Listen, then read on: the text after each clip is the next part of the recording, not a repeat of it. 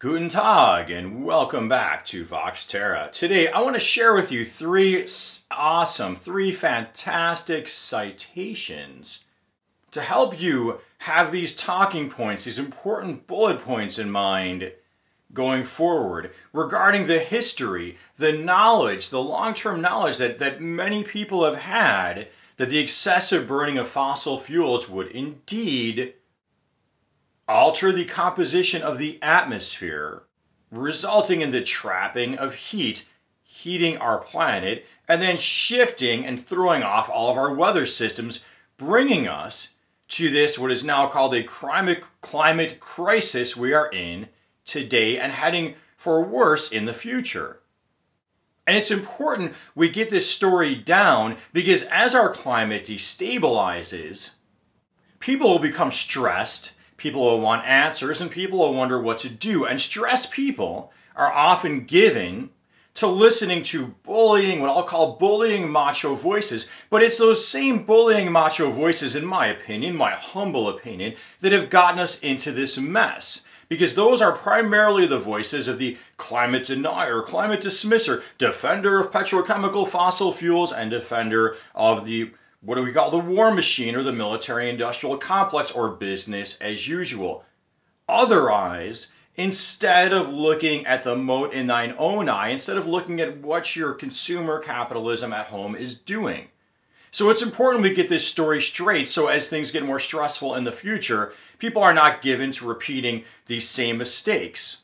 So I'll be citing to NASA, the U.S. Energy Information Administration, as well as Scientific American. And hey, if you got any criticisms of those sources, saying it's part of some big government conspiracy, look, it's really the opposite, au contraire, mon frère. It's hard. It was a lot of work for me to dig in and find this for you. Because the nature of the beast is that fossil fuels, petrochemicals, are a powerful, powerful industry with a lot of influence in our government. The current warming trend is of particular significance because it is, get this, unequivocally the result of human activity since the mid-20th century, citing NASA, proceeding at a rate that is unprecedented over millennia. Now, I want to highlight that unprecedented over millennia because you're often going to hear people try to say when they're arguing fossil fuels defense, you know, Mother Nature cycles, it's cycling. Unprecedented over millennial. The heat-trapping nature of carbon dioxide, which is one of the main greenhouse gases let go of in the burning of fossil fuels, was demonstrated in the mid-19th century. NASA, mid-19th century.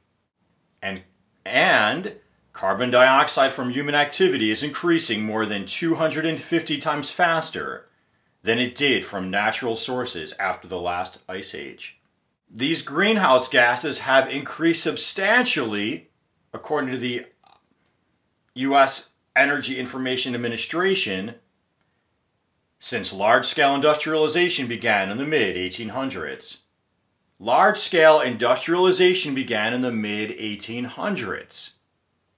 Most of these greenhouse gas emissions, or heat-trapping gas emissions, were carbon dioxide from burning fossil fuels.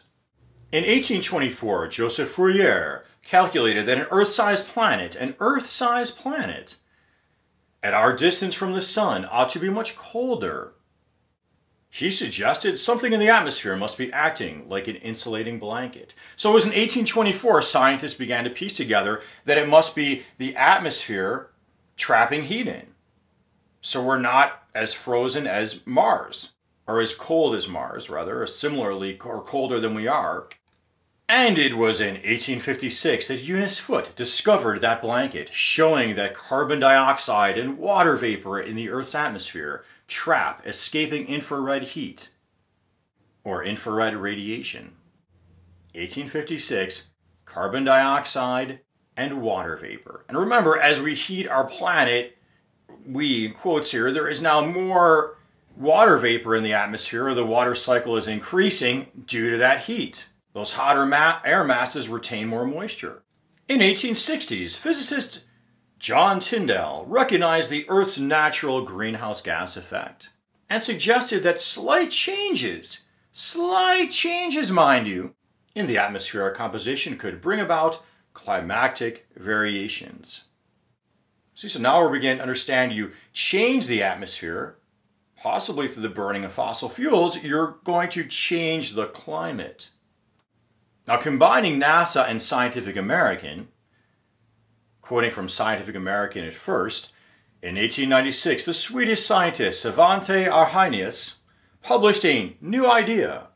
As humanity burned fossil fuels such as coal, which added carbon dioxide gas to the Earth's atmosphere, we would raise the planet's average temperature through the greenhouse effect. That's why in the old days, when I was much younger, this heating of our planet by burning fossil fuels, scientists called it the man-made greenhouse effect.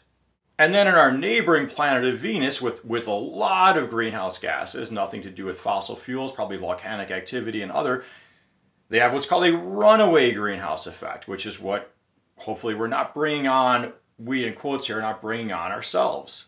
In 1938, Guy Callendar connected carbon dioxide increases in the Earth's atmosphere to global warming, which is why after it was called the man-made greenhouse effect, I began to hear it being referred to as global warming, because the overall globe is warming.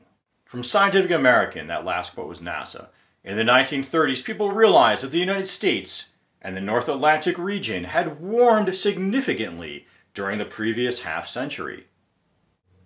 In 1941, there was a scientist that discovered the changes in the Earth's orbital characteristics also affecting climate, but that's not what we're dealing with right now. That's what brought on our last ice age. Right now we're dealing with changes in the Earth's atmospheric composition. In the 1950s, a sharp increase of government funding, this is from Scientific American, brought about new studies that showed that carbon dioxide could indeed build up in the atmosphere and should bring global warming. So here was more confirmation. Painstaking measurements, quoting Scientific American, painstaking measurements by C.D. Keeling, and that's a big name in climate science, Keeling, drove home the point in 1960, showing that the level of gas was in fact rising year by year. So there you have it. The understanding that a heating planet is driven by this excessive burning of fossil fuels because it has made thicker the Earth's blanket, basically, to put it in kind of a nutshell for you, has made thicker or more heat trapping the Earth's atmospheric blanket, has been known about going back to the mid 1800s. And then what we're dealing with now is the result of ignoring these warnings that have been intensifying over the decades. And they've been ignoring, in my opinion, due to the power and influence of the fossil fuel industries. And what you should keep in mind is the power and influence of every industry is multiplied throughout our society and affects every issue that we're dealing with. So if you keep that clear in your head, as things get more stressful and harder, human survival becomes harder due to this destabilizing climate. Remember, don't start blaming just other people or ethnic groups or that kind of thing. You want to blame the system we're dealing with and our own, I guess our own, human failings to give in and cooperate with these bullies and put our heads, bury our heads in the sand and ignore what's right in front of us. So I hope you found this video helpful, and you've got some great talking points and some excellent citations you can take with you. And if you did, please make sure you're subscribed, you click the notification bell, you're liking, commenting, and until next time, peace be with you.